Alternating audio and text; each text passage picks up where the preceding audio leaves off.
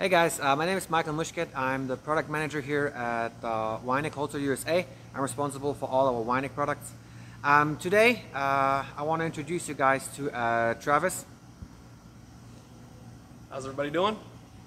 Hey, Travis is our sales manager in the Midwest territory, and today we're going to talk about a new product that we haven't showed you guys on any of our videos before. We're going to talk about some rip saws.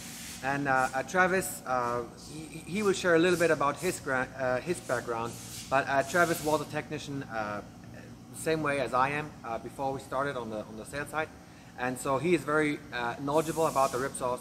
So Travis, hey, if you just want to introduce yourself real quick and maybe just tell us what you're going to show us today. Sounds good. Thanks, Michael. Like Michael said, my name's Travis Richardson, and I rep all the dealers in the Midwest. I'm a product specialist for the Weinig side, and for 13 years I started off, I cut my teeth working on actually these rip saws. So anything from the Ryman product line is what I have a lot of experience in. And so today I kind of wanted to walk you guys through not necessarily just the selling points of this machine, but as a technician, my experience with the machine, where I've seen these machines used, how I've seen them used, and for anybody that has one of our machines, maybe give you some insight into maybe some of the things you should be looking on. Maybe your machine's getting a little bit older now, and you got to do some preventative maintenance on it, just things to watch out for. So try to make this as well-rounded as I can. So let's start off. We'll get a general idea of what this machine is for some of you that don't have a rip saw or know what this machine is. But what it is a rip saw. So we're going to bring in raw lumber. Okay, random width, and we're going to cut the material to size. All right, so when I say that is we're making big boards into little boards in the lineal based on the width. So what we have here is a VarioRip Compact feeding a VarioRip 310 2N moving blade rip saw. All right, so this is two pieces of machinery working in conjunction to rip your material. All right, so the first thing that I always like to talk about before I talk about any of the features of the machine is the safety aspect of this machine. So our Ryman factory in Germany is one of the Weinig's daughter companies. It is one of the safest machines on the market. So what the Compact does is it takes you out of the kickback area. Any rip saw that you have has a kickback zone behind the rip saw. So typically, an operator will be standing in this area, feeding material, and that is what we call the kickback zone. The Compact takes you out of the kickback zone. All right, because now an operator will be standing over here. So in a typical shop, what we'll see is a scissor lift here with a pack of lumber, and an operator will load boards onto the machine, getting them out of this kickback zone. It's also easier on the back, it's more ergonomically friendly. We also have multiple sets of kickback fingers on the machine, and something that I'll point out in a little bit called Safety Plus. Safety Plus is a patented Ryman product, and it really helps keep anything that's in the saw from coming back towards the operator. But so right now what I'll do is I'll go over the Compact and some of the features of the Compact. So on the Compact we have 14 points of width measuring. Okay, and their eyes on the inside here might be a little hard to see, but all these 14 points of width measuring measure the width of the board at 1 foot increments. Once we know all those widths, we will know the shape of the board. Okay, so the board gets measured, then it will send the board to the fence. That's a moving fence, and it will move into position in order to cut the sizes that are desired based on your cut list. So we also have lasers on this machine, and the lasers are what show the operator what is going to be cut. Actually, I'll turn those lasers on for you.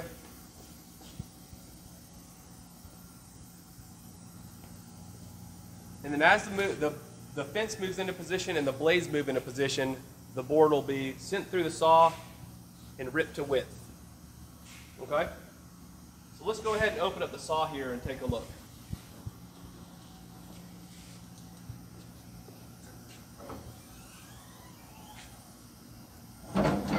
So typically on a saw like this, we'll usually run with one fixed blade and two moving blades. So the two moving blades are moving per every board that's being cut in order to maximize your yield, but you can have multiple fixed blades on there as well. So the idea is to utilize as much arbor space as possible in order to maximize your yield. So the old way of doing things was a gang rip, where you build a sleeve and then force boards to run through the saw based on the arbor setup. Now what we're really doing is almost every board we're building an arbor to suit that board. So that's how you maximize the yield of your material. A few points we can look at. This is our pressure plate. That's what's keeping contact with the material as the board comes through. You also have multiple sets of feed rollers inside the machine. And if you can look in here, there's a blue, it's kind of hard to see, but that blue part that's our Safety Plus. That's the patented product. There's a Kevlar sheet underneath that and then some plastic pieces on the outside. And what that does is help any little splinters, if they ever were to kick back, to stay within the saw. We also have multiple sets of kickback fingers in the machine. Like I said, safety is the #1 goal of the Weinig Group. And one thing that we also have that's very unique on this machine is the Quick Fix Arbor. So this is what we call the Quick Fix Arbor, and basically it is hydraulic pressure within the arbor. All right, so as you loosen this nut up, you can actually adjust your fixed blades into position, tighten this back up, hand tight, and you're exerting hydraulic pressure on the fixed blades only, so you can change the pocket. The idea is very quick changeovers. We don't have as many, we have a lot more people nowadays that are running smaller runs, so flexibility is one of the most important parts to manufacturing, we find. So that's what this machine is designed for, to easily change from one cut list to another. Well, let's walk over here and I'll give you a quick demonstration on how the Quick Fix Arbor works.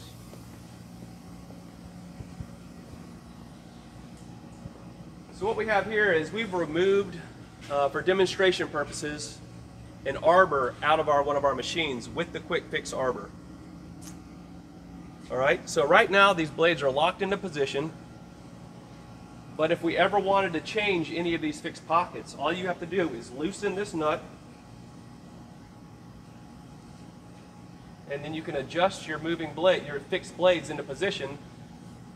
We actually have little spacers you can use to help set that distance. You tighten this nut up right here, just hand tight, and now right there we've got a 1-inch pocket. Then of course on the moving blade saw, the outside blades would keep moving. By setting up a fixed pocket on a machine like this, what you're doing is you're creating more strips produced per board. All right? That's just that Quick Fix Arbor. All right, we'll take a walk back over to the rip saw. A few nice points on the machines is, one thing is our arbor height adjustment is on a motor, okay? No crank handles.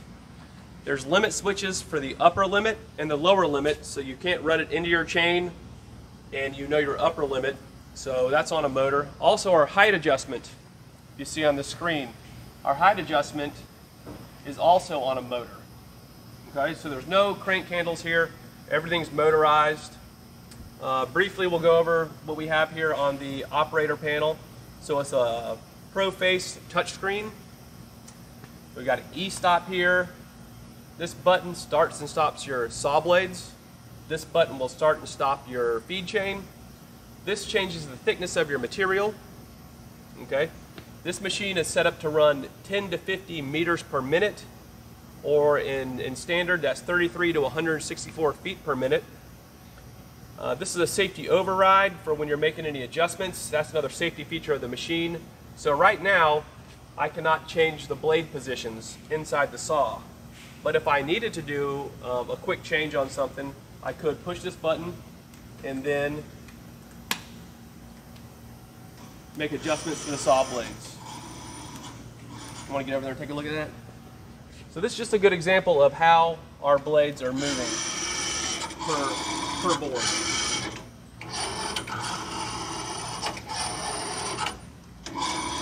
pretty ingenious as well. So as the blades move, you can go around to the front and you'll see that the lasers move as well. So the operator can see where the blades are and where they're going to cut on the board.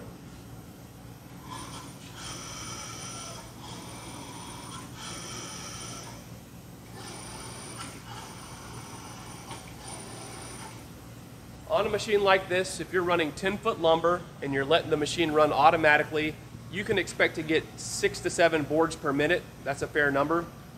You can kind of extrapolate out how much production you can get based on your needs from those numbers.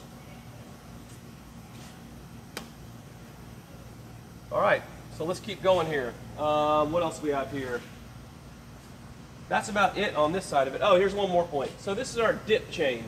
So in order to cut down through the material, you have to get the blades below the top of the chain, and that's where we make this dip. I don't know if you can see it in there, but that's the dip chain on this machine.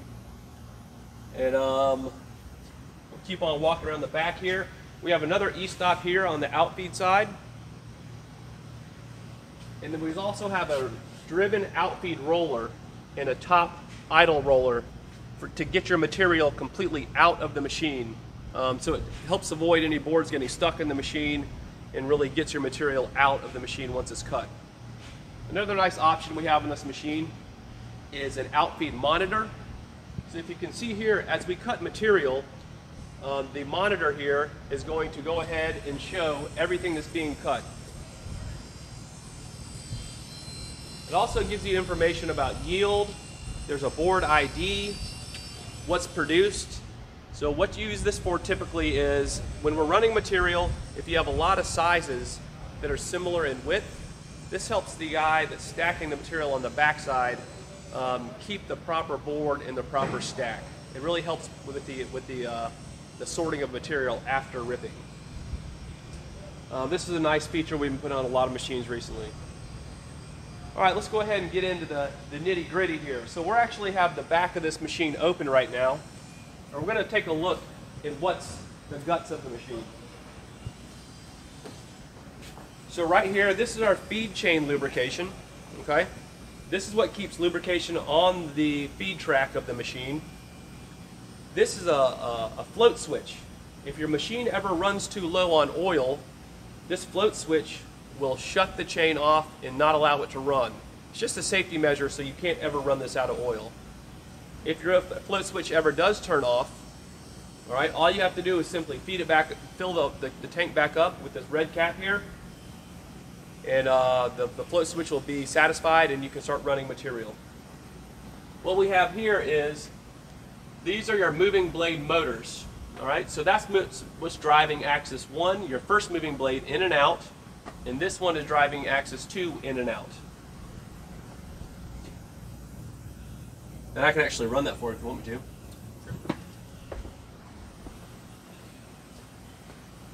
So I'll give you a quick example of it running.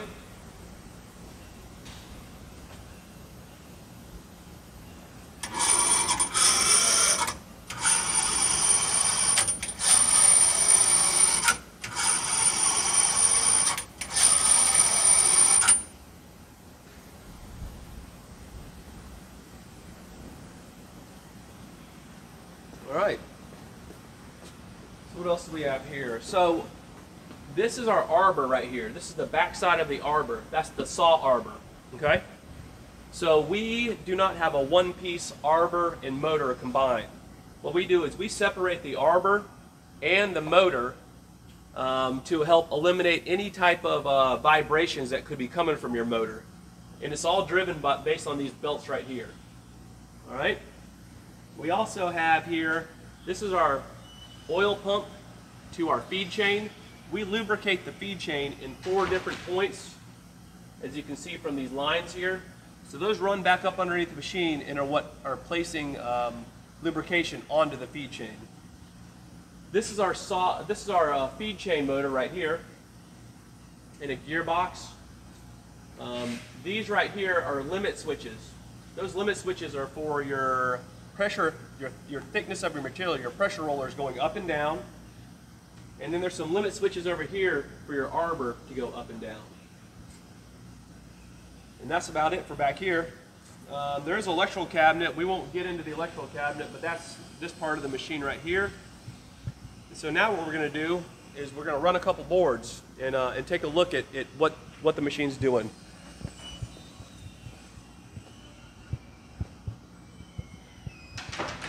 So I'm going to close the hood up here. The machine actually will not start with the hood open. In order to start anything in the machine, there is a safety hood lock here, and that safety look, the hood has to be closed in order to start the machine. Just another safety feature of the machine. So all right, I'm going to close the hood up. We'll go ahead now and start our Arbor. The Arbor, when I start it, you might be able to hear it, it's a soft start. So it kicks into like a second gear to draw less amps as the machine runs. So we'll go ahead and start our Arbor.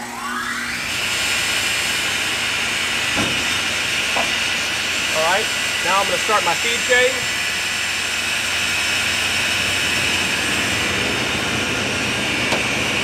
So now I'm going to feed a board.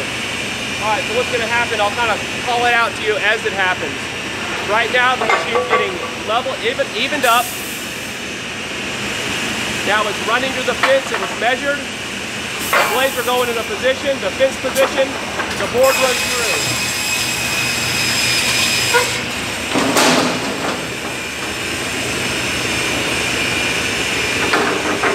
What happened there is it ripped a 4-inch piece,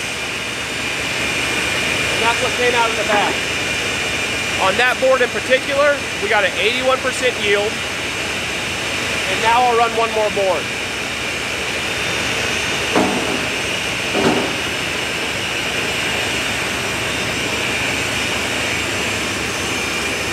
Now we have a wider board we're going to run on this one. I'll go ahead and load it on.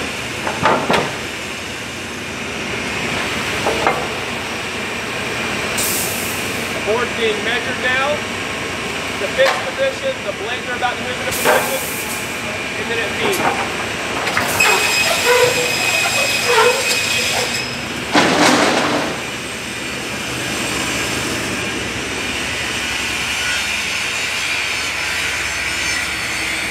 So there we go. On that board, we ripped a 2-inch piece, a 5-inch piece, and a 2-inch piece.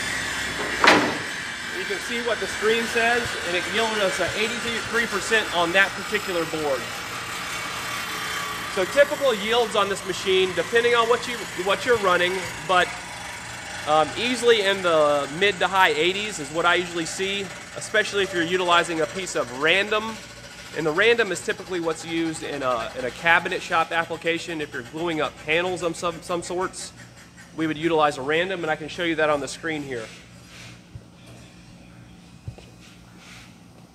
So this is really the brains of the machine. This is where we're actually tracking what's being cut. We're telling the machine what to cut, and we're tracking how much of it we're cutting.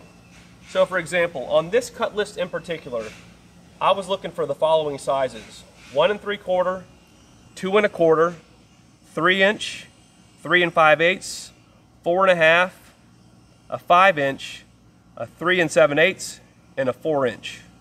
We also have a piece of random from 2 to 4.25, so 2 to 4 1/4. So what that random is would be just a random width material, anything that's within that range that we're going to later edge glue, typically for a panel stock. But as these sizes are put in, I can show you here. What we have here is the width that we're trying to cut. That's this column. All right, the price is basically based on what we call dollar-based optimizing or value-based optimizing. So it's a different way to say, instead of maximizing the yield, maybe we want to go after specific sizes because we need more often than another size. But it really is pretty simple. It's just a multiplier. So for a quick example, 1.75 times 100 is worth $175. 2.25 times 100 is worth $225. All right, in an optimization scenario, 225 is worth more than 175. So if the board is wide enough, it will go after the 2.25. So let's change that factor to the price of 1.75 being 100, and we'll say 2.25 was 10. Well, after you do the math on that one, now the 1.75 is worth 175, but the 2.25 is worth 22.5. Therefore, it might go for a 1.75, the optimizer, versus the 2.25. That's just an extreme example, but that's kind of how that price works, or the dollar-based, value-based optimizing. The next line we have is required lineal feet. So what we're doing here is we're tracking our lineal footage as we rip it. So as you hit a certain amount, for example, on this first cut, 1.75, once we reach 200 feet, it will stop trying to optimize that size. Okay? And we track it as we're running material. Another nice thing here is you can optimize based on length as well. So if you have some 5-foot material coming in that you're going to rip, and you have a cut list up, but you know you need only the 1.75 has to be larger than 5, you can put a minimum length and a maximum length, and it will only go for that size if it falls within that parameter. Alright, so one last thing we can do is, as we are ripping material, we know the raw length and width and what we produce. So we can actually track board footage as we're ripping material. And if you can take it a step further with our mill vision software, you can actually manage pack information. So as you receive in a pack of lumber, you can put into the computer, mill vision computer, how much material is in that pack, and as we run material, we'll deduct it from that pack. So it's very good for tracking to see what your lumber suppliers are giving you, how accurate their tally is versus your tally. And also, if you're going to run partial packs, you can know exactly how much material you have on the shelf at any time. It really helps eliminate a lot of that end of month inventory that a lot of guys have to do. Or it helps you be more accurate on that. And that's about all that I have on the machine. If anybody has any questions, feel free to reach out to us. I'll help you any way you can. Once again, my name's Travis Richardson, and I appreciate you guys spending the time with me today. Thanks, and have a great day.